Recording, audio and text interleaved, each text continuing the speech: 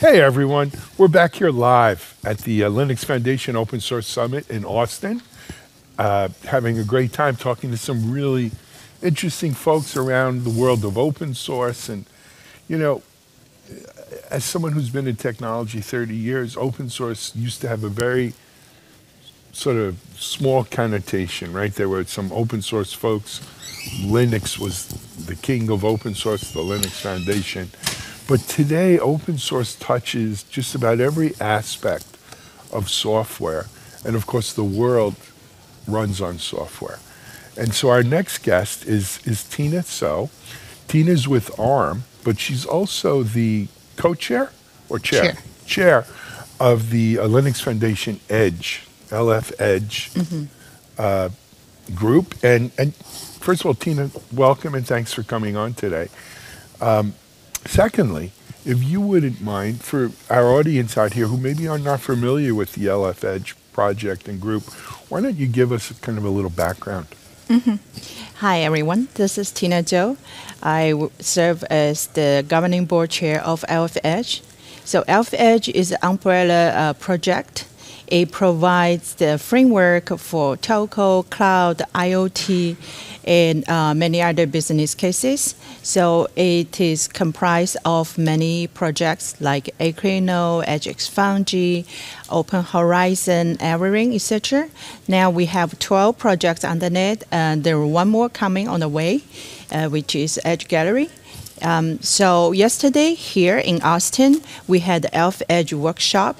We gave the talk about the technical sessions, lightning talk of the presentation about who we are, why are we here, and what we are going to do in the near future.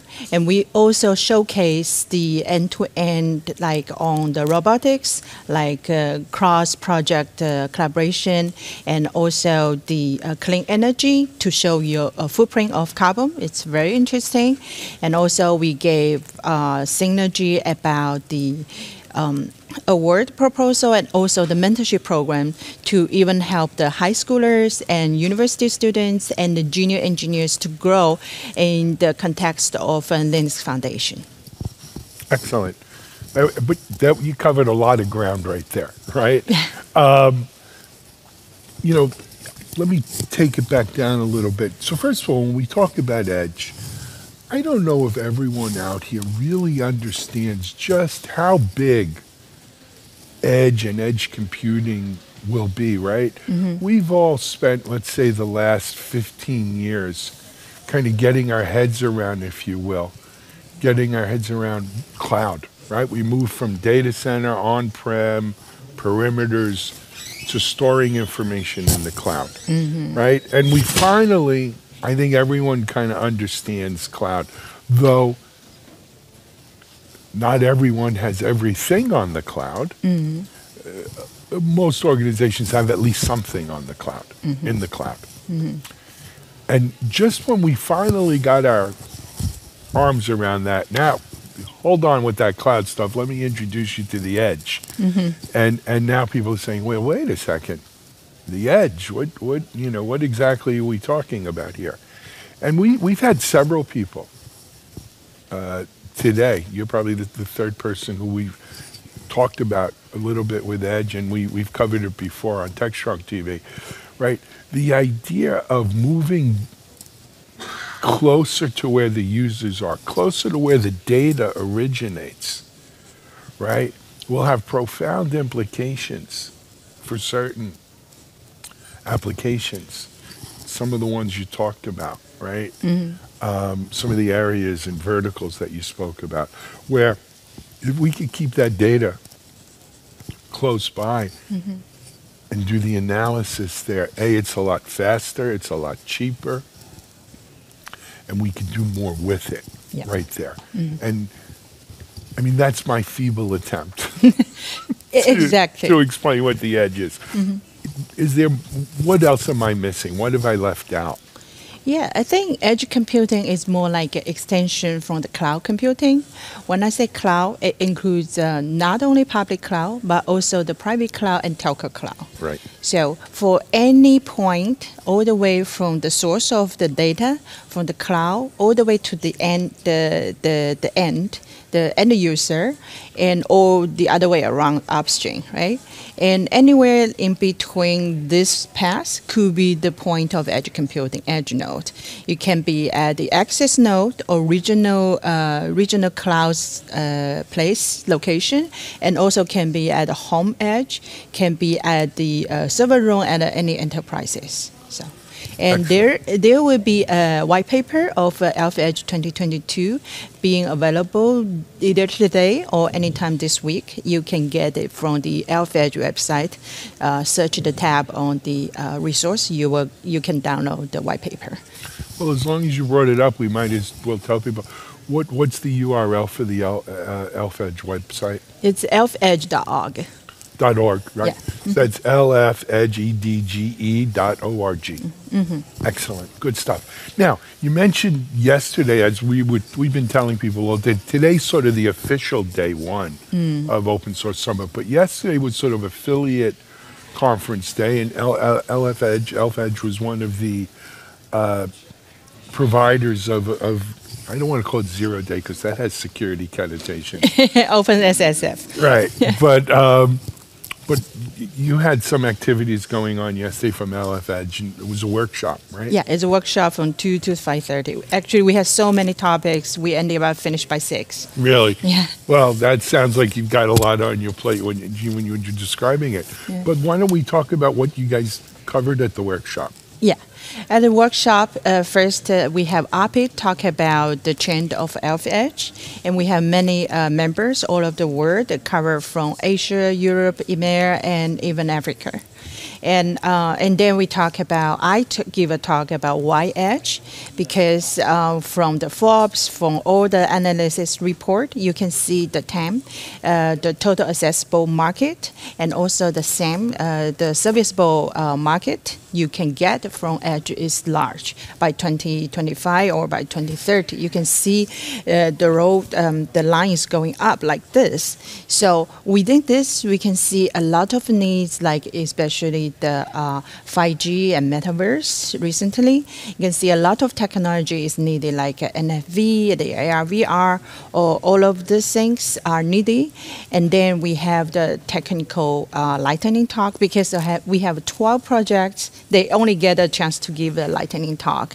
Some of the end users sitting for the whole afternoon telling me he was very impressive on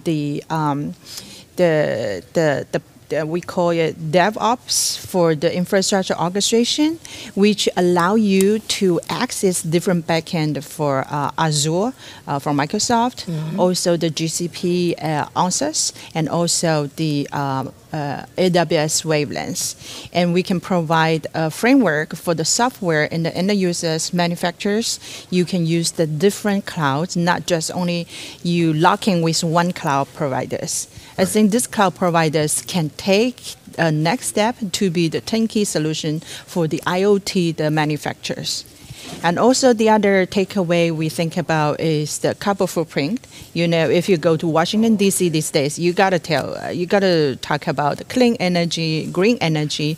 We have somebody, and he was dying in from Iceland at I don't know, it's afternoon or nighttime, and he was actually on the ice showing us live, like how they use the projector flash to take the data, and you can see the temperature and the data footprint in the big land of Iceland. It's really great. And also like project erroring, they make the data and the analysis. Then you see for your, whenever you add a socket or a module of the IoT, how are you going to contribute to the carbon? How much you're going to contribute to the green? Right? This is very important. And also like Open Horizon, these are all still the stage 1 project. They are very impressive. So the stage 1 Open Horizon, they have done the very good work leveraging the IBM internal system to show people what the data platform looks like for the IoT. So LF Edge is not only focused on IoT, there are many like telco, clouds, and the others. Like for the telco side, you can see they showcase how they provide the services, like for the telcos like AT&T, Verizon, how they use Alpha Edge's open source to build their, like use the UPF to cross their network to do the orchestration. And also, speaking of the public cloud, they work with the top public cloud providers to do so. And also mentioned EdgeX, they have done the great work for the MQTT and for the industry IIoT to test the temperature and report any event which is abnormal there. I think most of the stage 3 projects, the Equinor EdgeX Foundry, is already in widely adopted and deployment all over the world. And the second stage 2, we call it the growth stage, is still being growth. Now their task is to get it more diverse, have more participants rather than just Google, Dynamic, or several companies. They need to be more diverse, and that means the project, the open source project based on Linux, could be more widely adopted by the products from the vendors, not only for the end users. And for the stage 1, it's really interesting. I am surprised to see even stage 1 projects got a lot of attention from the participants. Yeah, we are very happy to have this workshop, and this is actually the first in-person workshop after pandemic at the Alpha Edge level. And we hope this is more like a warm-up, and we can keep discussing this and meet everybody at the One Summit in Seattle. I think it's in November. Yeah, and that would be so good. that the event in November will be just an Alpha Edge Summit, or is it bigger? It's called LF? One Summit. It was called OSSNA One Summit. Right. Now they changed to One Summit because it's not only networking and edge, but also the cloud. So that's why it's called One Summit. Love it. Yeah. You know, that's a concept that I was discussing with someone earlier. Actually, it was off camera, a friend of mine who's involved in an open source project. And that is, it's important to remember, and you said it well too early on, that, you know, there's this for sure certain link between edge and cloud. Yeah. And there's a very real connection between network and edge and cloud, and endpoint and edge and cloud. And the other thing is, a lot of us tend to think, oh, we're going to move to the edge closer to where data is, because it's where, you know, people are, their phones, their computers, tablets, what have you. But it's also the data being generated by billions of IoT devices and stuff as well. We want to be closer to that. But the real idea is that none of these concepts or areas operate in a vacuum. They're all part of sort of a unified computing structure, where whether it's cloud, edge, network, you know, wherever, they're not exclusively there, right?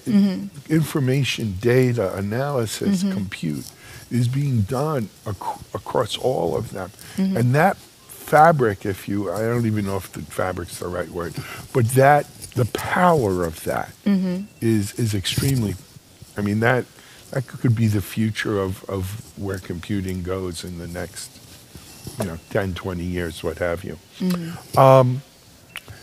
Beyond yesterday's show, though, there's more LF Edge activity here at the Open Source Summit.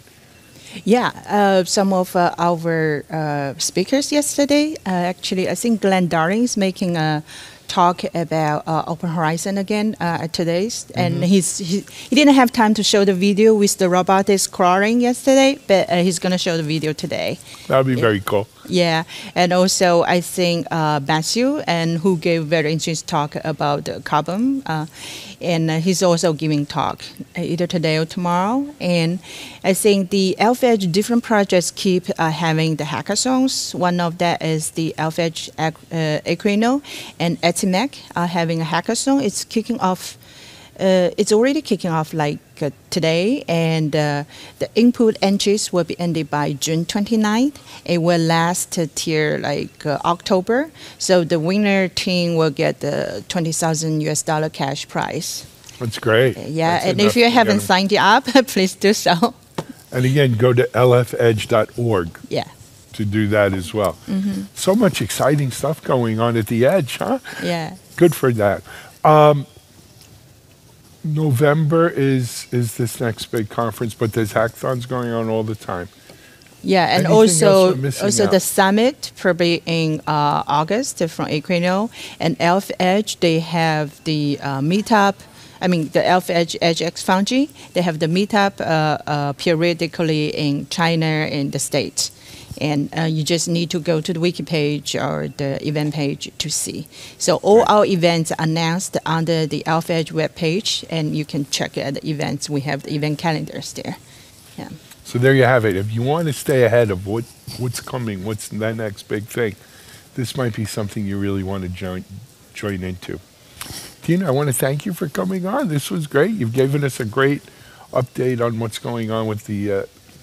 So it's the Linux Foundation Edge Working Group, or it's not the Edge Foundation or anything? What is Alpha Edge is more like Alpha N. It's an umbrella project, and it has many projects underneath. Yeah. And each project, they have the working group, they have the blueprints, and subcommittees, etc. You know, we work with the Open Mainframe Project, which is also Linux Foundation, right? And it's very similar. It's an umbrella for 26, I think, different projects. Biggest of one is Zoe, but that's for mainframe and open source. So it's that similar kind of umbrella, just called Alpha Edge. Yeah, we like it's an umbrella project, but we still have the synergy. Like we try to do the end-to-end showcase, mentorship program, and award across, and also security. I know you have security background. It's a very important part for us. We have the Home Edge. They got a golden badge from the OpenSSF, and we have the Equino has the security subcommittee do the Linux and VARs and Kubi Hunter scanning for all the projects for Excellent. release and also for the maturity review. And we have EdgeX Foundry, and they have the specific security working group. Yeah, and all the projects are going from one stage to another, and security is a must-have to pass the So criteria. that's music to my ears. I'm glad to hear you thought of security not as an after, like, oh Yeah, yeah, it's from oh day yeah, one. security. Yeah. It's from day one, security. Yeah. Perfect. That makes me smile. Yeah. All righty.